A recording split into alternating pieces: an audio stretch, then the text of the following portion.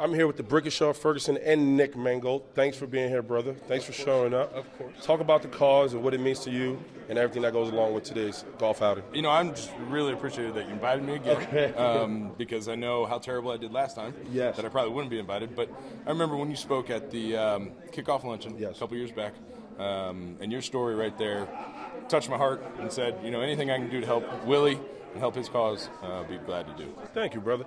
Now, Brick, you don't brag about your golf game much, but we all know that you're an amazing scratch golfer. Talk about what you expect to happen for you today and everything going forward. You know, I actually met the team I was with last year, and I was like, hey, man, I'll be on your team again this year. And he was like, no, that's not happening. So I got a lot of guys avoiding me.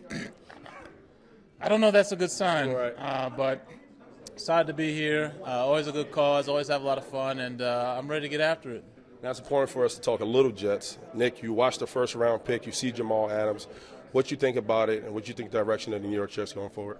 Well, you know, I'm still processing. Okay, so I got you.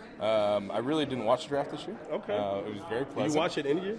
No, but this year specifically I didn't. Right. And so I have no idea. Okay, And good. I'm free. Now, I know you've come close to Kelvin Beachum. I know it's somebody who he looks up to in you.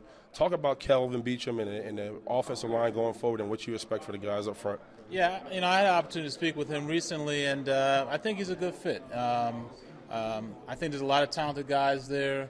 I think it'll be a very competitive atmosphere. I know there's a lot of competition that happens every year, but you know, every year the team looks slightly different. Some years more so than others years, but I think they'll be fine. Good.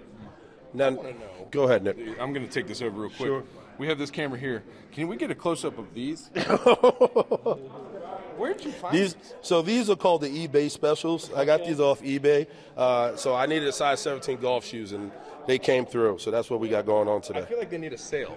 They need a sale? Yeah. About as big as a boat. I got some. But don't you have big feet too? I mean, 15s, but for some reason those look ginormous. I think it's the white. Would you agree it's the white, Brick? I guess so, but those wearing white. those are exceptional. You know, those are exceptional. These are golf shoes. I picked them up today. Well, before this gets out of hand, I want to thank my brother Nick Mango, my other brother, the Brickishaw Ferguson, from being here. Back to you in studios.